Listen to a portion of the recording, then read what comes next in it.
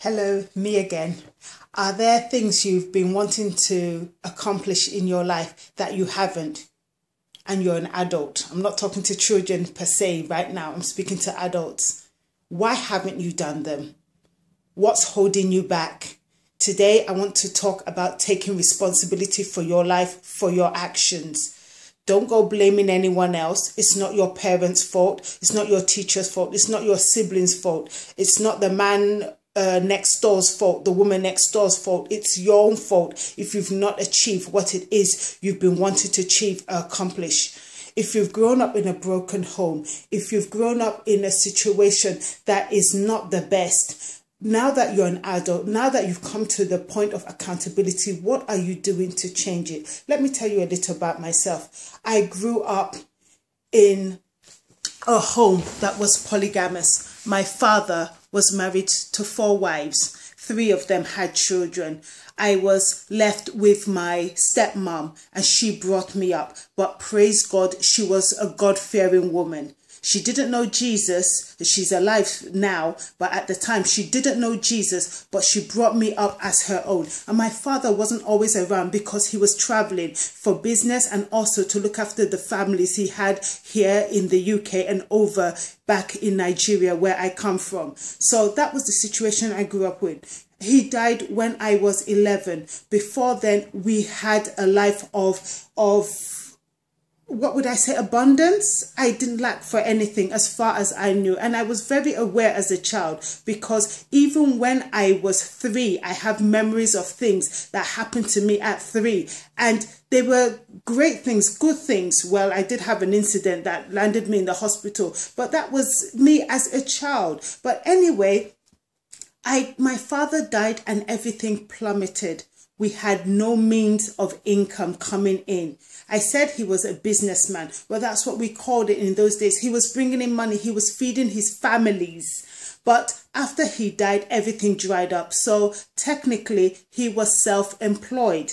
Now, if you want your life to be transformed, you need to look at multiple streams of income, but that's a different story. Look at my YouTube channel, subscribe to it, and you'll find out about multiple means of income. But right now we're talking about taking personal responsibility. He died when I was 11, and when he died, I remember at 13, this is years later, myself and my sister, one of my older sisters, who was also born again, at this time we had become Christians, praying, asking God for the next meal, where it will come from. And I'm talking about 1 meal a day.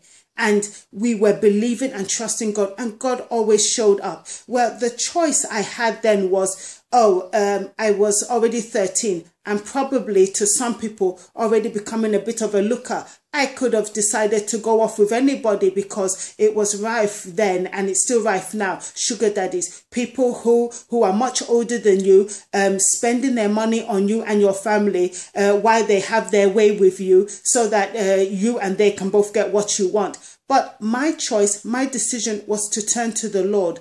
And long before I knew about Jesus at 13, I knew that there was a God. I went to a school that wasn't necessarily a Christian school, but when they sang some hymns, I heard of this person who died on the cross, who had such great love that took him there. And although it didn't mean a lot to me, it touched my heart.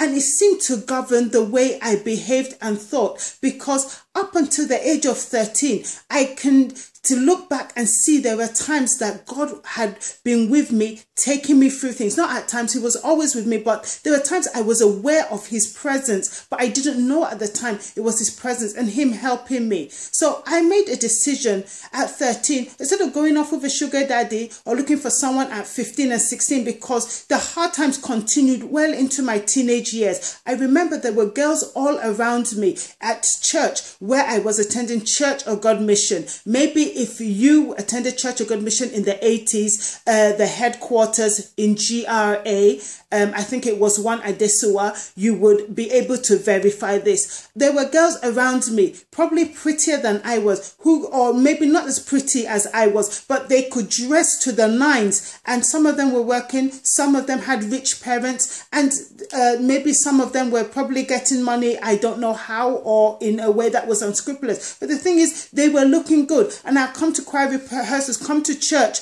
on Sunday in this posh, wonderful environment, looking like something the cat dragged in sometimes. But the thing is, I had a choice, and my choice was, I am going to keep myself pure. I may not have money, but what I do have is precious. So this is what I'm talking about in regards to choices. You have a choice. You're brought up in a situation that is not the best. You want money. There are ways and means to get money legally. Please make the choice to do things legally. Where you're working in a job, you feel it's a dead-end job. You want a better life for yourself and family. You're a father now, or you're a mother. What are you doing to make things different? Why don't you take personal responsibility? The fact that you're in financial straits, it's not your boss's fault. It's not your colleagues at work's fault. You can decide to have multiple streams of income. I know not everyone is inclined to go into business like I am, but a lot of people can have multiple streams of income.